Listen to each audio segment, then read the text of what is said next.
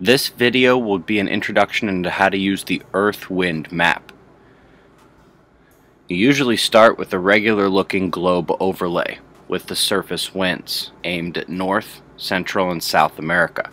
If you want to move around, it's as simple as clicking and dragging to see whatever part of the globe you would like to see.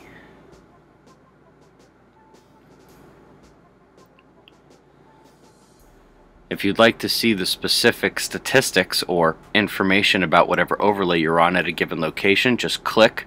It'll give you the coordinates and the information.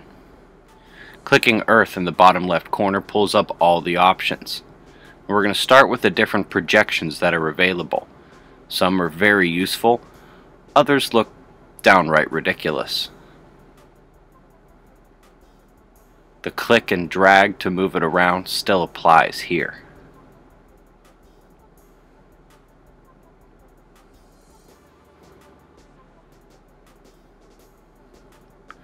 I really like this one.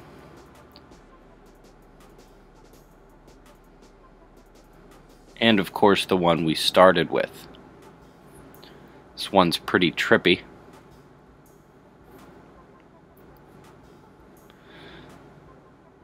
Speaking of downright ridiculous, don't know why you would ever need to use this one.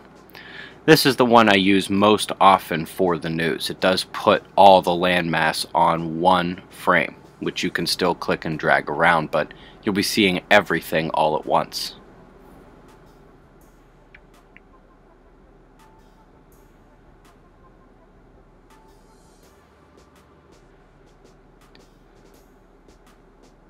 We're going to stick now with the wind overlay, and we're going to go up through the atmosphere.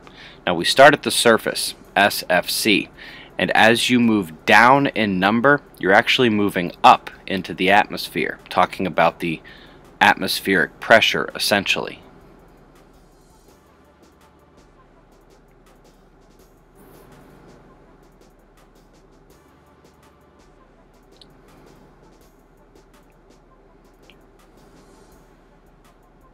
You start to get up into the vorticity and the jet stream.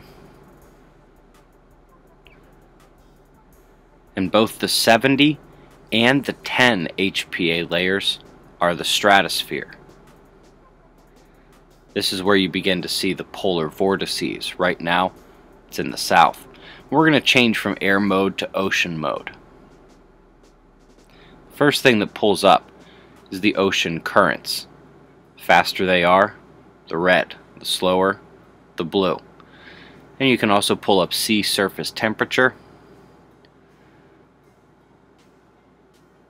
Then finally you can combine them after you scroll to zoom in so we can get a little bit better look.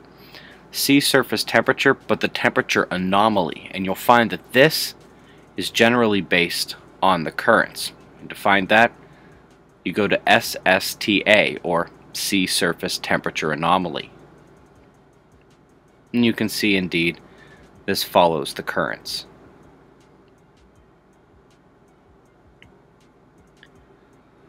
We're going to switch back to air mode. We're going to pull up the temperature.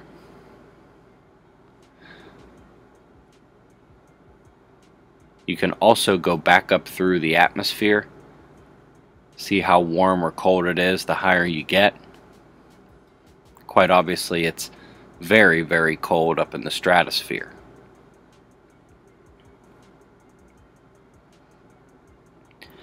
Now we're going to turn on RH, or relative humidity, and when you do that, it doesn't help to be way up in the atmosphere. You're going to want to come back down to either the surface layer or the 1000 layer. It'll give you a pretty good idea of how humid it is in your area. Now something closely related to that, but slightly different, is the total precipitable water.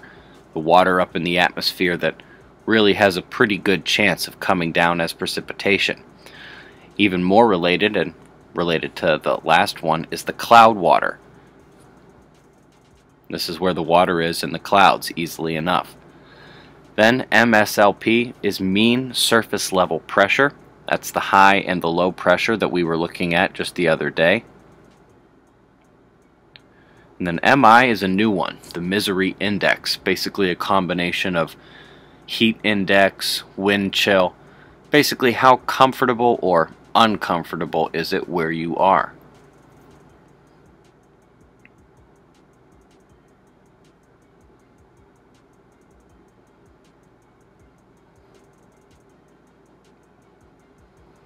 You can also click no overlay if you'd like, if you just want to see the patterns.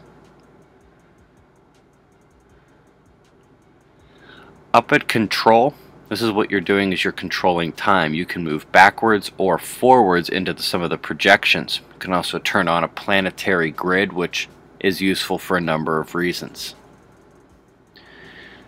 Down at the bottom you can click about, find all the credits, some more information about the overlays, and it's pretty much as simple as that. That's the Earth Wind map. earth.nullschool.net. Be safe, everyone.